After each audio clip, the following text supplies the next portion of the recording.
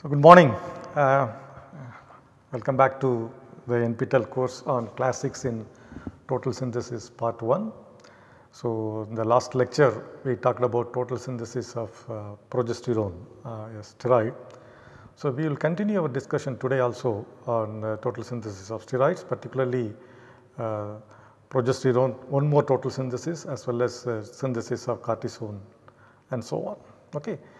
In the last lecture, when I talked about total synthesis of progesterone by Johnson, there we talked about a domino cation triggered cyclization, and that was like biomimetic total synthesis of progesterone. That was a classic one, and it was of academic interest. If the same strategy has to be applied for industrial production of progesterone, then it will be very expensive. So, for the industrial production of all these steroids, you need much better method and inexpensive method to synthesize. Okay. So, today we will talk about a method where progesterone, cortisone, testosterone all were synthesized on industrial scale, and because of that it was inexpensive. Okay. So, how? In today's lecture I talk about synthesis of 3 steroids starting from a compound called Diosgenin. Okay. This is called Diosgenin. I will come back to that, what is Diosgenin and where from it was isolated and how it is used in its conversion to progesterone, then cortisone, then to testosterone. As I mentioned during my introduction, when you are starting with a natural product like compound or material obtained from a natural product which has almost all the features of the target molecule, then conversion of this natural product or natural product like molecule to the target molecule, then the whole process is called semi-synthesis, isn't it? So, here the synthesis which I am going to talk about starts with Diosgenin. Okay, you can see that the Diosgenin has the core structure of the 3 steroids which we are going to discuss today.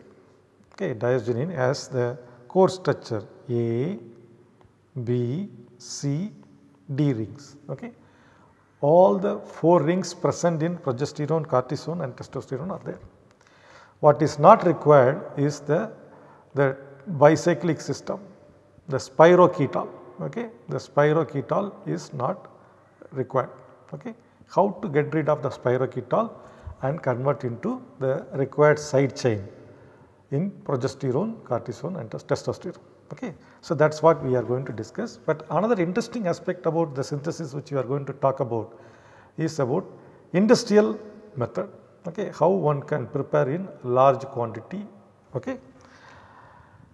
And we start with the discovery of Diosgenin. If you look at the history of steroids, okay, 1930s were the beginning of discovery of many major steroids. In fact, 1929 was the discovery year of female sex hormone called estrone. Okay. So, from 1930s to 1980s, steroids played a very important role in pharmaceutical companies. Okay. So, many drug discovery program of steroids were focused during these 6 decades, and that is why we call this as the 1930s was called as decade of the sex hormones, but subsequently the next 50 years lot of attention was given to synthesis of many steroids. Many structures of other steroids were discovered in the next few years, particularly the male sex hormone testosterone. Female sex hormone, as I said, was discovered in 1929, and little later the pregnancy hormone again related to females was progesterone was discovered or elucidated, and later these were used as drugs. Okay. But the isolation of these 3 steroids yielded very minute quantity of the natural product. So, obviously if it has to be used as drugs, then it has to be synthesized, prepared in large quantity. Okay. So, how this can be done? Already we talked about this total synthesis of progesterone by Johnson. That came in 1950s. Okay. But among these 3 steroids, particularly the steroid called progesterone got much attention because this had very interesting medicinal properties in the treatment of menstrual disorders. Okay. So, this was a serious problem those days, even now. So, the progesterone used to be given as a drug of choice those days. So, more synthetic efforts were on the synthesis of progesterone. Okay.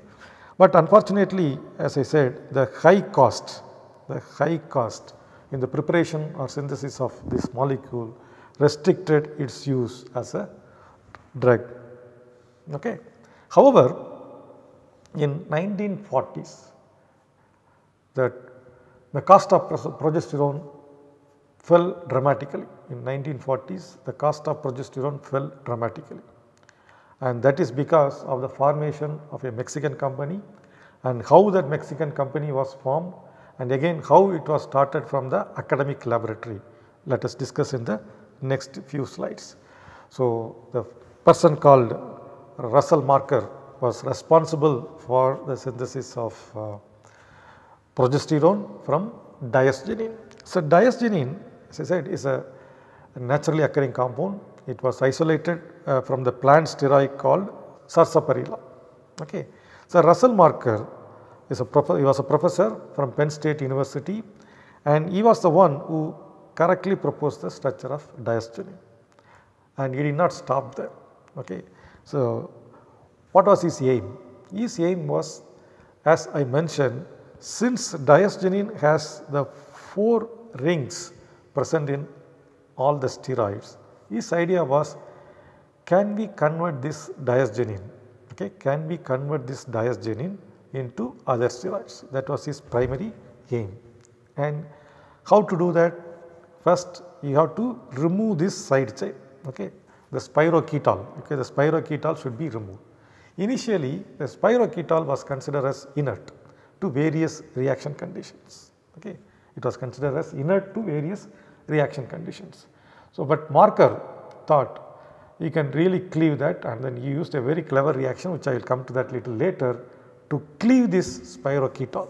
Okay. To cleave the spiroketal, once you cleave that, then that opens the door for synthesis of several steroids. Okay. In 1944, I think after 6 years after establishing the structure of Diosgenin, he first reported the really practical synthesis of progesterone. Practical means it is possible and it can be sold at affordable price from Diosgenin. Okay, that is very, very important. See, when we talk about academic work, when we talk about industrial work, okay, these two are different extremes, I would say. Okay, one is for academic interest, other one you have to keep it in mind, the whole process should be affordable. Okay, it should be inexpensive and overall costing should be affordable.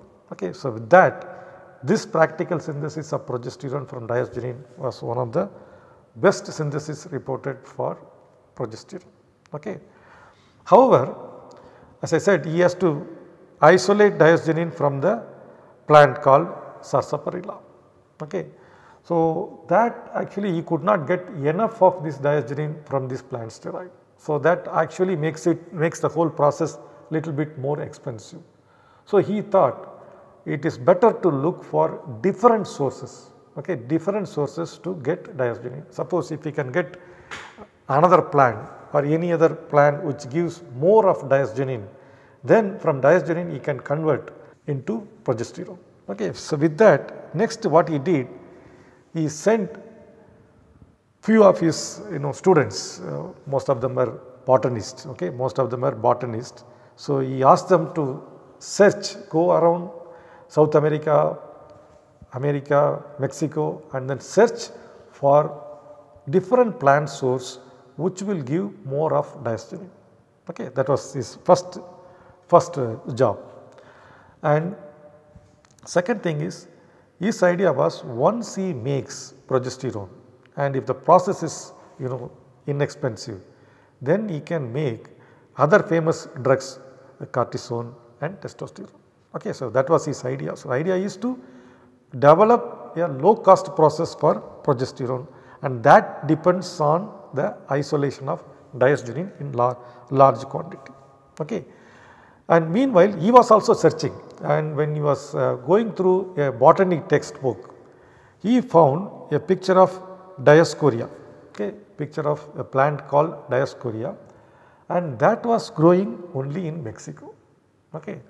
So, he is a big professor in Penn State University. He saw that easily he could have sent one of his students to go to Mexico and get this plant. Basically, in that plant, the root of the plant has Diosgenin, okay, and the root weighs about 100 kilos. Then you can imagine if he can get 100 kilos of this root of this plant, how much he can extract Diosgenin, and from that how much he can make progesterone. So, with all this calculation, his antenna went up, and from academician he became an entrepreneur. Okay, he thought, okay, it is better. He himself start this process. One day he went to Mexico. Okay, you can imagine he went to Mexico by bus.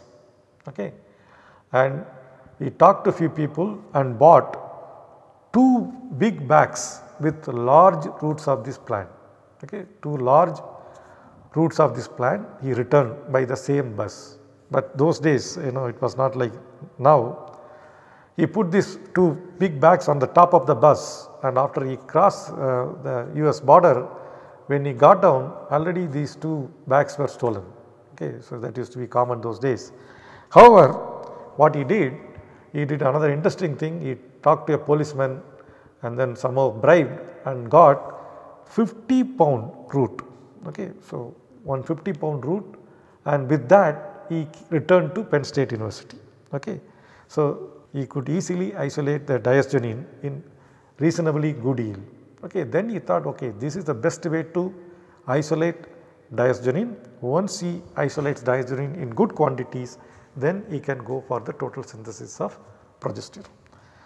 So, with this idea in mind, he went to the company called Park Davis. Okay, it is a very famous company, and his other research program was funded by this company. So, he went to them and then said he has developed a nice process for the synthesis of progesterone from Diosgenin. Now, the Diosgenin is available from this particular plant, and this particular plant is available in Mexico. So, he wanted them to support financially so that he can develop this process and then make this in large quantity. Unfortunately,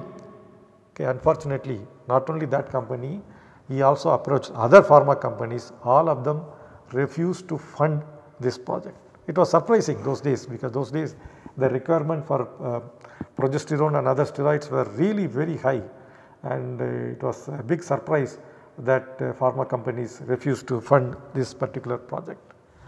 But as I said, not only he was an academician, he was also entrepreneur. He thought, why we have to talk to companies? Why not he himself can do it? Okay, so he became entrepreneur as well as academician. So he thought he will do it himself. This time he went to Mexico, but he was careful, and what he did, he talked to a small local small scale extractor. Okay, so somebody who can do this job. He talked to that person first, then he collected 10 tons of that root. Okay, 10 tons, you can imagine. Okay, he gave these 10 tons to this local person and asked him, you extract this root with alcohol. Okay, then remove the alcohol and give only the syrup. Okay, that person agreed, and it is like when you start a small industry, what you do, you give certain percentage of share to that person, isn't it? So, what he did, when the alcohol was evaporated, he got syrup, 1/3 of the syrup he gave it to that person who actually extracted. The remaining 2/3 he brought it to New York. Okay, with this 2/3 he got 80 kilos of progesterone. With 2/3 of whatever syrup he brought to New York, he made 80 kilos of progesterone. Then he sold 1 gram of progesterone for $80. 1 gram of progesterone for $80. Now you imagine how much money he made. 1 gram cost $80. 80 kilos, how much it is?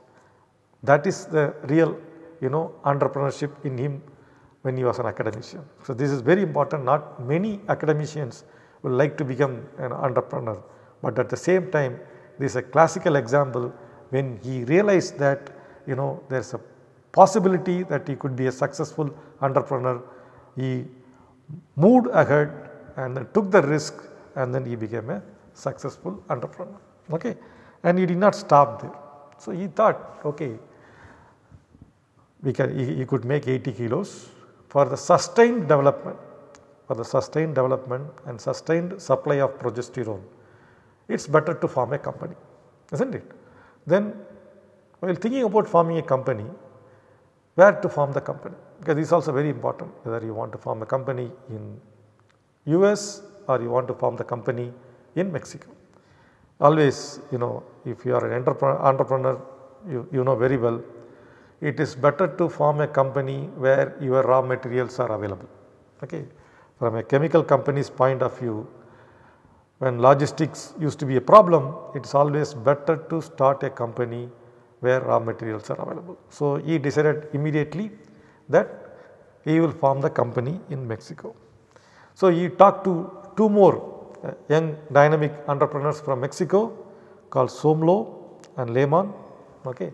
Then as usual, they have to sign an agreement for profit sharing. So they signed an agreement. Then they formed a company called Syntax. So with this company, they started producing progesterone. Okay. But when you form a company with more people, okay, there is always a risk of getting into some trouble. Okay. So in 1944, Marker did not get along well with these two entrepreneurs. Okay. There was always profit sharing problem. Okay.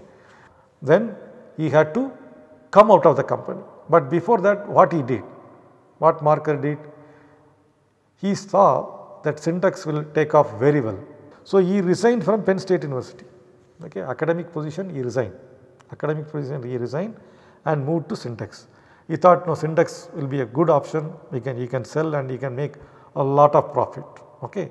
And also in the process, you can see he could sell progesterone for $50.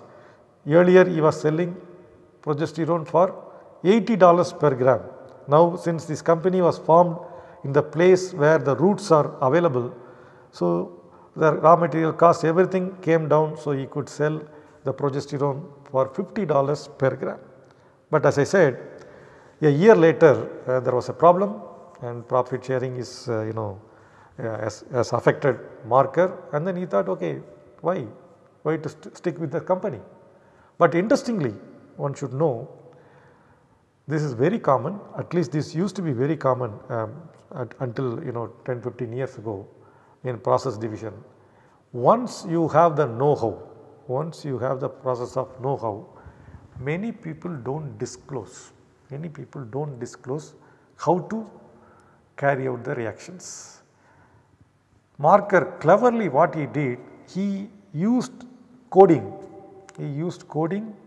all the reagents. So his partners did not know which reagent he was using, which reaction he was doing. They only know that he is responsible for the chemistry and they have funded, and overall once they sell they will share the profit, but they did not know the real chemistry. Okay. As I said, when there was a profit sharing, Marker has to leave the company. When he left the company, he just took the process because he himself did all the chemistry. So others just could not repeat the process. So what Marker did, he went out and started another company called Botanica Mex. Okay. So he also got regular supply of the roots from others, and with that he started a company, Botanica Mex, and that company was supplying progesterone, and he remained in that company until retirement. Meanwhile, The other two entrepreneurs, okay, who started the company Syntex along with Marker, so they saw the potential of this process, but they did not have a person like Marker. So what they did, they approached many people, many scientists who can think of this process. So by now they know what is the starting material, Diosgenin. So they wanted to know somebody who can do the same process and then synthesize progesterone in large quantity. So they appointed a person called George Rosenkrantz, okay, and who did lot of optimization and revived the work, and he could start making progesterone, and that's how Syntex was really again back to business in making progesterone. And not only that, this person, this chemist, he extended this work. Okay, once he made the progesterone was converted into cortisone and testosterone. Okay, and Syntex later they also collaborated with a very famous chemist called Carl Gerasi, was well known for mass spectrometry, and then his work on steroid, particularly or on oral contraceptive. So they collaborated with Carl Gerasi, and Carl Gerasi was responsible for converting Diosgenin to cortisone and cortisone to testosterone and so on. Okay. That time, before Carl Gerasi used this method to make cortisone, the Merck company was taking about 36 steps to synthesize cortisone. Okay, cortisone is one of the famous steroids being used now, but you can imagine if it has to take 36 steps to make cortisone, then it will be very difficult for common people to buy this cortisone. Okay, so that is how this particular strategy was very important to make cortisone in affordable method. Meanwhile, the Upjohn company made a major breakthrough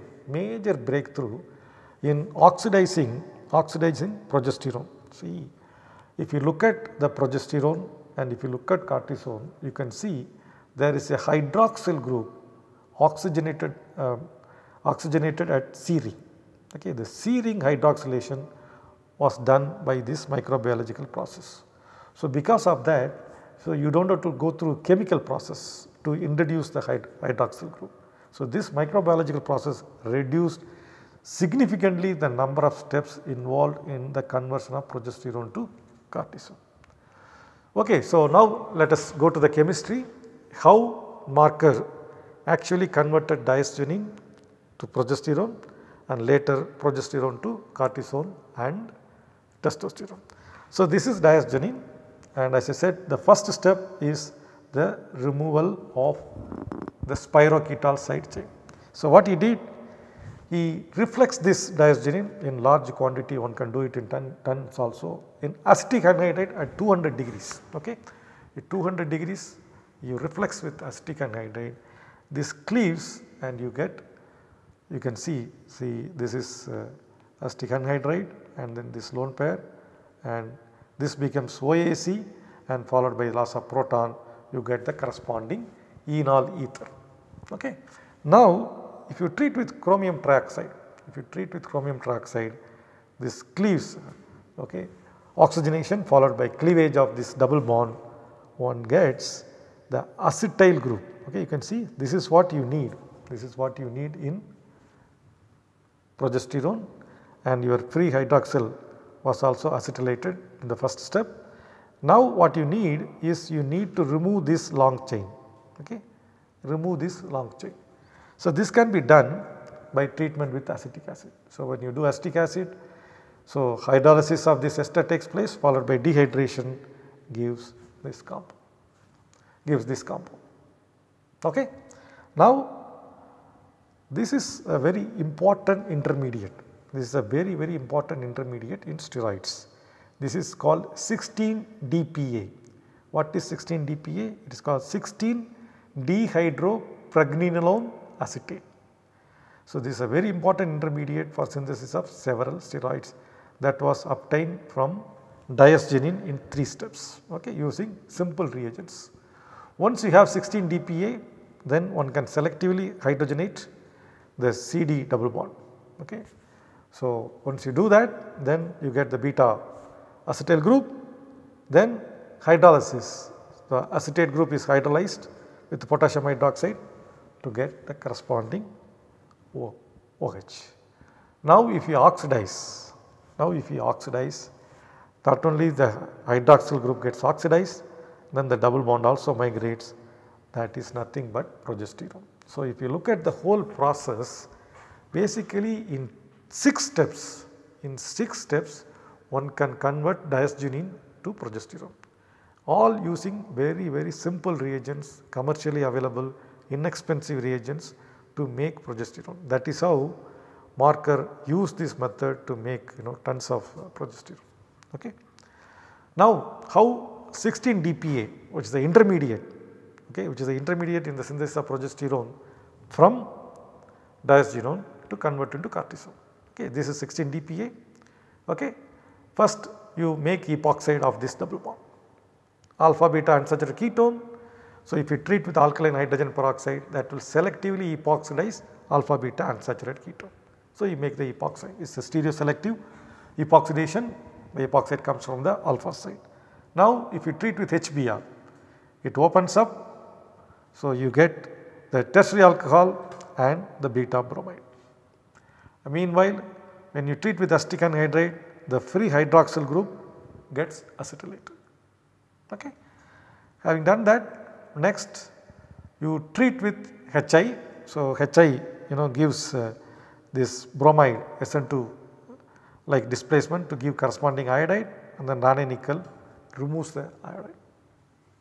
Okay. So, what you have done basically, the epoxide you open and then you have done the reductive removal of the halide. Okay. Now, as I said, you need to introduce a hydroxyl group here and also a hydroxyl group in the C ring. So, this is where the Merck's process, the microbial hydroxylation took place at this position, very important transformation. So, once you do that, it does 2 things. What are they? One, the hydroxylation here and hydroxylation here, 2 hydroxylation. Okay. The dihydroxylation actually helped reducing lot of chemical wastes. Now, potassium hydroxide will hydrolyze the acetate to alcohol, then chromium trioxide will oxidize that alcohol as well as this secondary alcohol in C ring to give ketone, and also the double bond will migrate. So, that is nothing but cortisone. Again you see, from 16 DPA to cortisone in few steps, and one of them is a microbial dihydroxylation. Okay, that is the key step in the conversion of 16 DPA to cortisone. Then the same 16 DPA was successfully used to convert into testosterone, male sex hormone. How? Same in 16 DPA, now you treat with hydroxylamine. So, when you treat with hydroxylamine, you have a ketone and that will immediately form an oxime. Okay. When you have an oxime, the next reaction which should come to your mind is Beckmann rearrangement. Okay. So, Beckmann rearrangement on treatment with para-toluene sulfonate chloride and then acid. So, you can see this will give you this corresponding amide. Okay, corresponding amide. Once you have this amide, now this is enamide, is not it? This is enamide. That enamide can get hydrolyzed to give corresponding ketone. Enamide gets hydrolyzed to the corresponding ketone. So, now from here testosterone was done in 2 steps. First you hydrolyze the acetate to alcohol, then you oxidize, you see you get the corresponding enedione, the 5-membered ketone reduced to alcohol. Okay. So, selectively one can reduce the 5-membered ketone with sodium borohydride to get testosterone. So, if you look at the whole process dependent on Marker's degradation step. So, Marker cleverly used a 6-step process to convert diosgenin, which is available from roots of Mexican plant, to make 16 DPA in 3 steps, and in 6 steps he converted that Diosgenin into progesterone. From 16 dPa you can convert that into testosterone and cortisone. Okay. So, all this started with the clever use of oxidation of Diosgenin to 16 dPa. Okay. So, I will stop here. We will continue our discussion on synthesis of steroids in the next class. Thank you.